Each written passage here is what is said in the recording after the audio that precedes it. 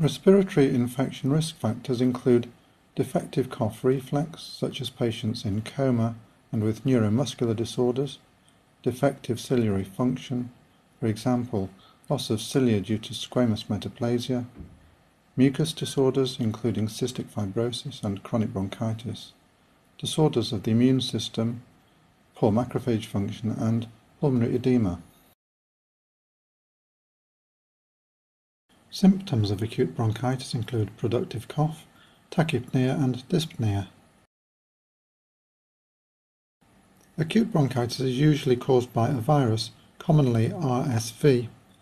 Bacterial causes include Haemophilus influenzae and Strep pneumoniae.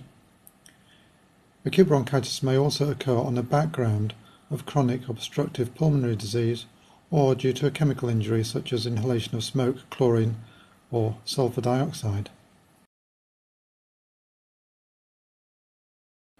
This is a severe case of acute tracheobronchitis.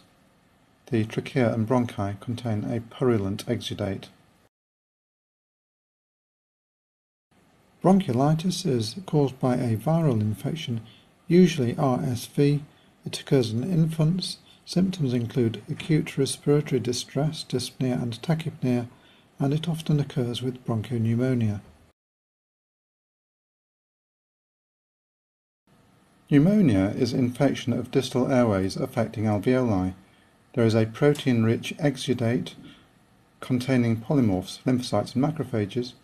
Pneumonia may be primary or secondary to another condition, and the two main types of pneumonia are bronchopneumonia and lobar pneumonia. Bronchopneumonia is caused by infection spreading from bronchi and bronchioles into adjacent alveoli. It occurs at the extremes of age in the very young and the very old. Predisposing factors for bronchopneumonia include poor clearance of respiratory secretions, for example postoperatively, and in patients with cystic fibrosis. It often occurs in debilitated patients, such as those suffering from cancer, heart failure, stroke, etc. It may follow acute bronchitis, and patients suffering from chronic obstructive pulmonary disease are often at risk of developing bronchopneumonia. Organisms causing bronchopneumonia include staphylococci, streptococci, and Haemophilus influenzae. Bronchopneumonia affects the bases of the lungs and is often bilateral. The patients become septicemic and shocked with reduced levels of consciousness. Complications include abscess formation, pleural infection, and septicemia. This is the lung from a patient who died from bronchopneumonia. The pale foci you can see towards the right of the photograph are foci of consolidation indicative of bronchopneumonia. This is a closer-up view of the white foci of consolidation typical of bronchopneumonia. This is the appearance of bronchopneumonia down the microscope. The inflammation is limited to the alveoli around the terminal bronchiole. Lobar pneumonia affects most or the entire lobe of the lung. It affects otherwise healthy adults, typically 20 to 50 years old. Symptoms include fever and a productive cough. The causative organism in most cases is Strep pneumoniae. Klebsiella may cause lobar pneumonia in elderly, diabetic, and alcoholic patients. The lower lobe of this lung shows features of lobar pneumonia. It is solid and airless. Histologically, the alveoli contain a diffuse infiltrate containing predominantly neutrophil polymorphs. Lobar pneumonia is an acute, severe illness. Usually there is complete recovery with early treatment. Sometimes there is scarring of the lung by an organized exudate with abscess formation and permanent lung dysfunction. Community-acquired pneumonia is usually caused by gram-positive bacteria such as Streptococcus pneumoniae and Haemophilus influenzae.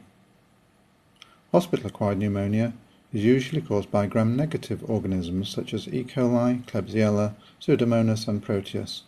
Predisposing factors include old age, smoking, debility and mechanical ventilation. In atypical pneumonias, the inflammation is situated in the alveolar septae and the pneumonia occurs without consolidation, hence the term atypical. Symptoms include fever, dyspnea and dry cough. The causes include viruses, rickettsia and chlamydia.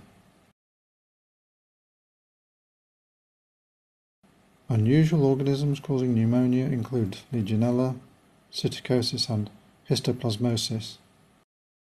Legionnaire's disease is caused by exposure to contaminated water or air conditioning supplies. Psittacosis is caused by exposure to the droppings from infected birds, particularly parrots. Histoplasmosis is a disease of the Midwest and Southeast USA. It is caused by fungal spores inhaled from the dust. The features of histoplasmosis are similar to those of TB. Pneumonias in immunosuppressed patients may be caused by fungi such as Candida, Aspergillus and Cryptococcus, viruses including CMV, herpes simplex and measles, mycobacteria such as Mycobacterium tuberculosis and atypical mycobacteria, and Pneumocystis carinii, especially in HIV patients.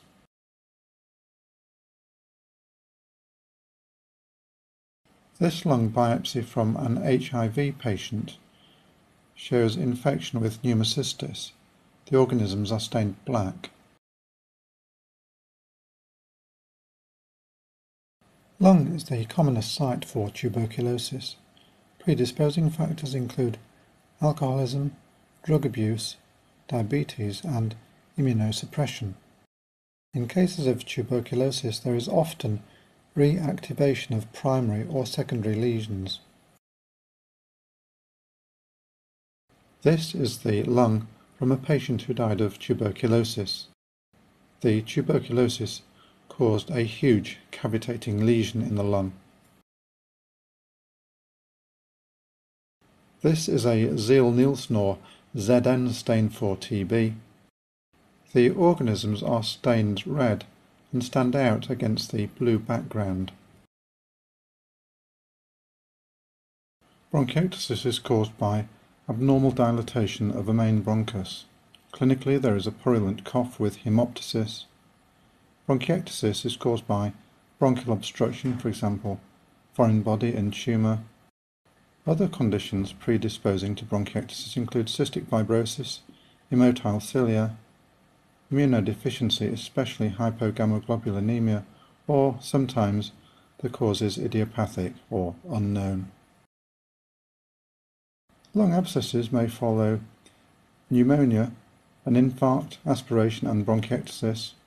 Complications include empyema, pneumothorax, hemorrhage, bacteremia and cerebral abscess.